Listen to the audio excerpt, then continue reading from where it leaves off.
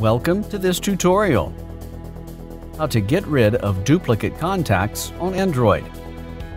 Tap on the Google Play Store app to open it. Type Merge Duplicate Contacts in the search bar of Play Store. Tap on the lens icon of your phone keyboard. From the search result of Play Store, tap on the Cleaner-Merge Duplicate Contacts. Tap on the Install button. After completing the app installation process, tap on the Open button. On the Welcome screen, tap on the Get Started button at the bottom.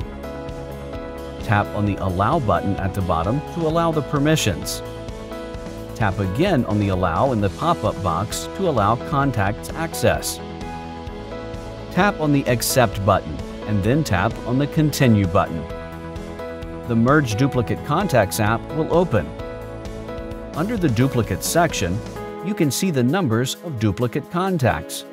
Like here, it's showing one duplicate contact. Tap on it. You'll see the name of the duplicate contacts. In the Merge Contacts screen, tap on the Merge button at the bottom. In the pop-up box, tap on Allow. Tap on any option to log in on the Cleaner app and merge the duplicate contacts.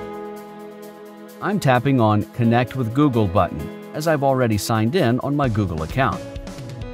Now, no duplicate contacts are showing as it has merged the duplicate contacts. Hope this was helpful. Have a good day. Please subscribe to our channel.